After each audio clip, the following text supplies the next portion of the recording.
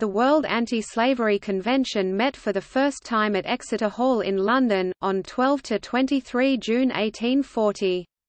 It was organised by the British and Foreign Anti-Slavery Society, largely on the initiative of the English Quaker Joseph Sturge.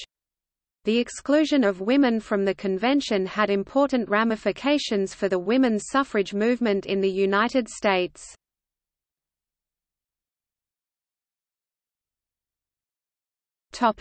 Background. The Society for the Abolition of the Slave Trade was principally a Quaker society founded in the 18th century by Thomas Clarkson.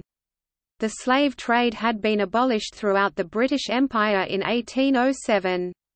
In August 1833 the British government passed the Slavery Abolition Act, advocated by William Wilberforce, which abolished slavery in the British Empire from August 1834, when some 800,000 people in the British Empire became free. Similarly, in the 1830s many women and men in America acted on their religious convictions and moral outrage to become a part of the abolitionist movement. Many women in particular responded to William Lloyd Garrison's invitation to become involved in the American Anti-Slavery Society. They were heavily involved, attending meetings and writing petitions. Arthur Tappan and other conservative members of the society objected to women engaging in politics publicly. 1. Given the perceived need for a society to campaign for anti-slavery worldwide, the British and Foreign Anti-Slavery Society (BFASS) was accordingly founded in 1839. One of its first significant deeds was to organize the World Anti-Slavery Convention in 1840. Our expectations, we confess, were high, and the reality did not disappoint them. The preparations for this event had begun in 1839, when the Society circulated an advertisement inviting delegates to participate in the convention. Over 200 of the official delegates were British. The next largest group was the Americans, with around 50 delegates. Only small numbers of delegates from other nations attended. The circular message, distributed in 1839, provoked a controversial response from American opponents of slavery. The Garrisonian faction supported the participation of women in the anti-slavery movement. They were opposed by the supporters of Arthur and Lewis Tappan.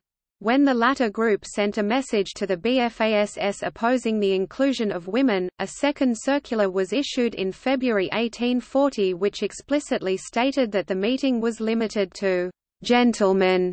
Despite an earlier statement that women would not be admitted, many American and British female abolitionists, including Lucretia Mott, Elizabeth Cady Stanton and Lady Byron, appeared at the World Anti-Slavery Convention in London.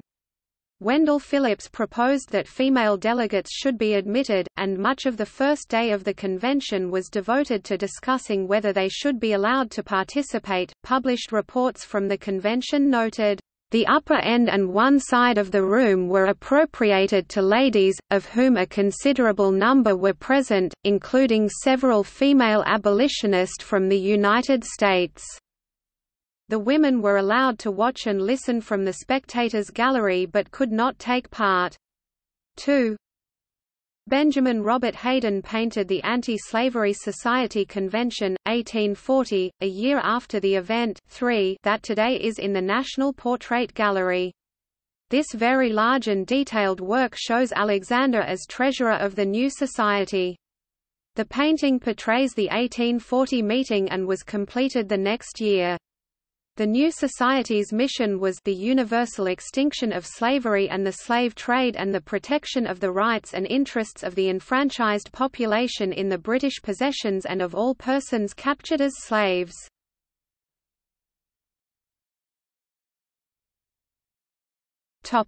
Proceedings incomplete.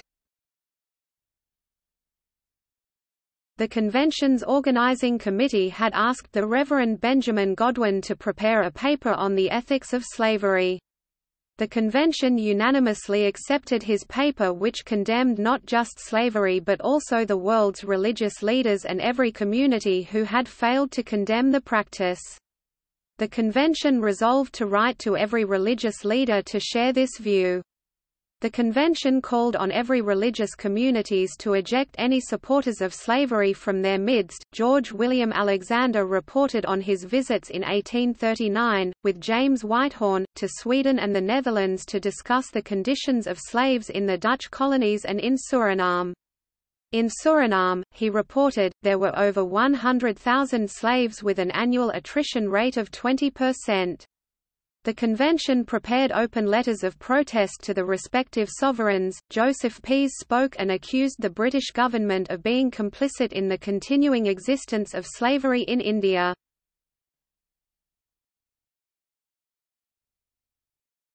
Topic: Legacy.